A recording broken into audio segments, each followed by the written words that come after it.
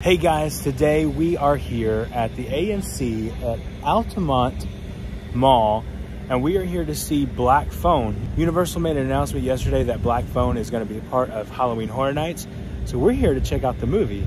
So come on and join us.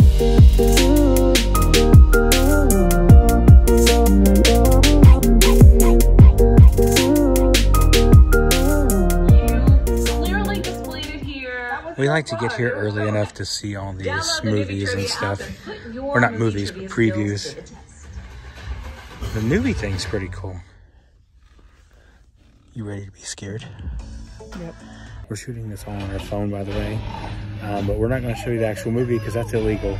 But we will give you our thoughts and reactions to the movie once it's over. Hey guys, just coming to you today real quick with a review of Black Phone. I know a lot of you guys had written us on Instagram and in the comments and said that you really wanted to see the movie and wanted to know what our thoughts was on that.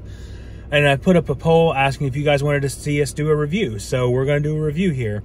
Just simple, fast, nothing fancy. I thought the movie was great. It's very creepy, very scary.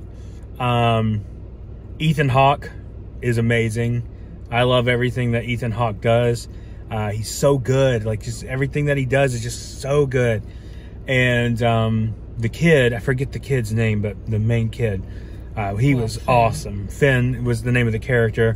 Was just great. I absolutely loved him. And then Jeremy Davies playing the dad was so cool. I know him from Lost. I know he's been in other things too, but man, it was just so good.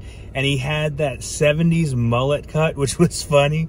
But yeah, overall, I think it was really good. Now, a couple of you guys had asked me like what I thought about the plot and how it was going to work out with it being children that was the target.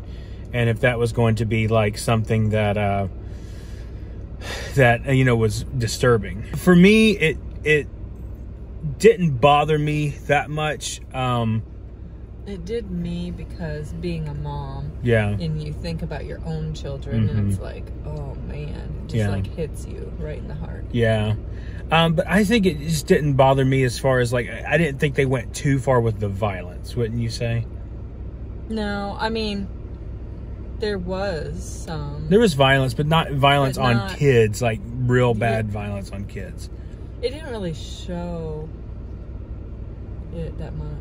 Yeah, I didn't think so either. But overall, I enjoyed the movie. I thought it was good. It was done well. It was really done well. And, you know, I think it is a sensitive subject matter, but I could see this being an amazing house at Halloween Horror Nights. A very scary house at Halloween Horror Nights. That with Freaky. We watched Freaky last night. It was just okay. It was just decent. You know, I didn't think it was that great, but it wasn't something I hated either, but I just didn't think it was the best. But yeah, so I'm excited because it's going to be a really cool house. And the grabber, as they call him in the film, will be scary going around. And I'm not going to give anything away, but there's one thing that I thought to myself, if they can pull this off, that would be really cool. So thank you guys so much for watching. Quick review here. We don't normally do this on the channel, but I figured since it was related to Halloween Horror Nights, we would talk about it at least. Thank you guys so much for watching. Make sure you subscribe, hit that like button and the notification bell so you know when our next video is coming out. And remember, the road goes ever on. We'll see you in the fog.